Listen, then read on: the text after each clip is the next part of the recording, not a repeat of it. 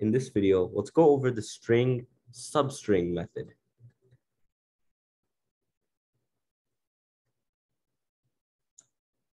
So the string substring method, there's two separate parts of this, versions, I should say, of this method. Let's go over both of these versions. So version 1 and version 2. Version 2. So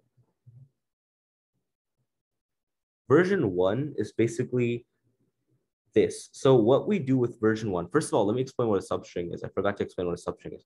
A substring takes a portion of our string and it can store it in another string. For example, if I have the string NYC, I can take only the first two characters and I can store those characters in a string, or I can print it out, whatever I want. But substring is basically a portion of the string. That's why the name is substring.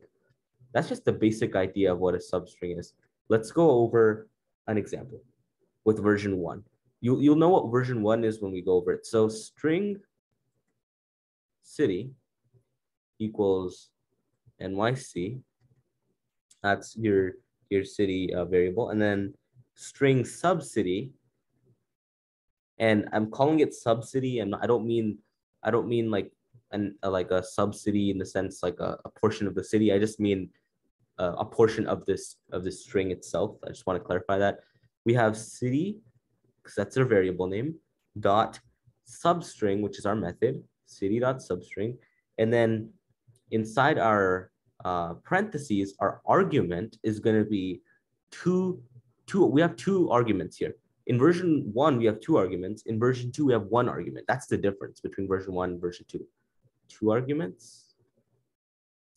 And I'll explain why we have 2 and why we have 1 as we go on. I just don't want to explain it and not make it concrete.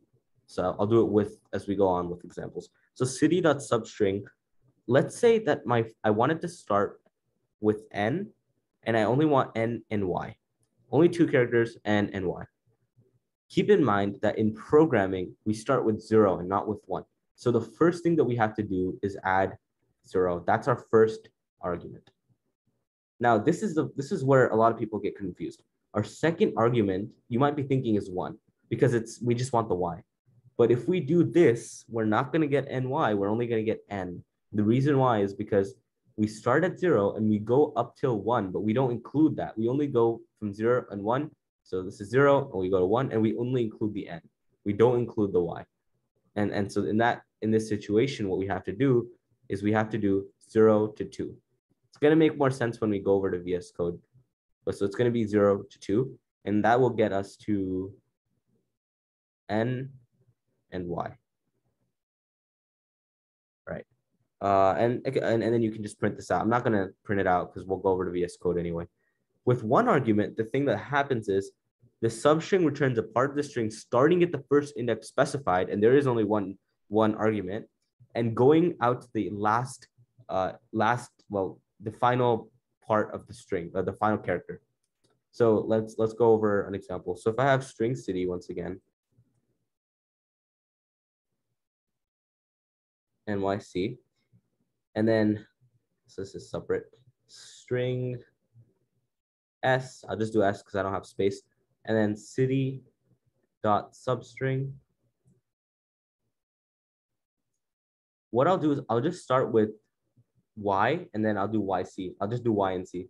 So I'll start with 1 because that's the position of Y. So it's 0 and 1, and then that's it. That's just our argument.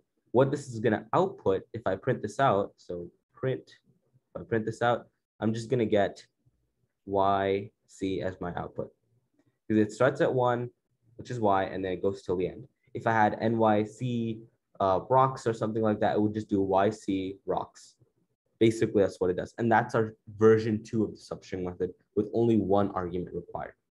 Let's jump over to VS Code to hopefully make this a little bit more concrete by going over some examples with the compiler and running our code. All right, so the first case we're going to go over is the substring with 2 arguments. So first, we're going to create a variable. So we're going to say, in this case, we're going to use string place, and we're going to say equals New York in that case. So we have a larger string in this case that we're going to be using. So now we're going to use the version. So in this case, we're going to use the version with 2 arguments. So we're going to create another string variable. So version 1, which is 2 arguments. And then we're going to create a string variable. So we're going to say string subplace. And what that means is taking the substring of the variable.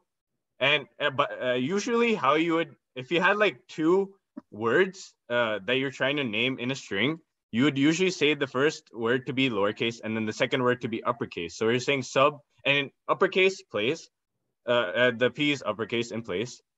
And that's basically how we're usually naming our strings with 2 words to make it more clear. So now what we're going to do is we're going to do place and then dot substring, which means you're accessing this method specifically. And then what we're going to say here is 0. And we're going to just say 0, which means starts at n, and give a comma. And make sure that arguments are separated by comma. So we're saying 0 and then comma. If you want to do it till w, well, we see here that the first position is n, right? And it starts at index 0. So 0 e, which is 1, and w, which is 2. So, but since we see here that the second argument is actually exclusive, we need to make sure we do 0, 1, 2, and then we say 3. So to see that this is more clear, we're going to print it out. And in order to actually demonstrate it,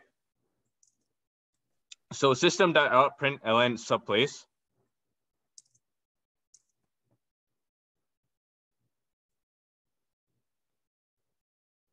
So to basically summarize, the first argument is inclusive. The second argument is exclusive. And here with the output we see is new, right? And that's basically the version with 2 arguments, in which the first argument is the starting position or starting index of what you want to take the substring of.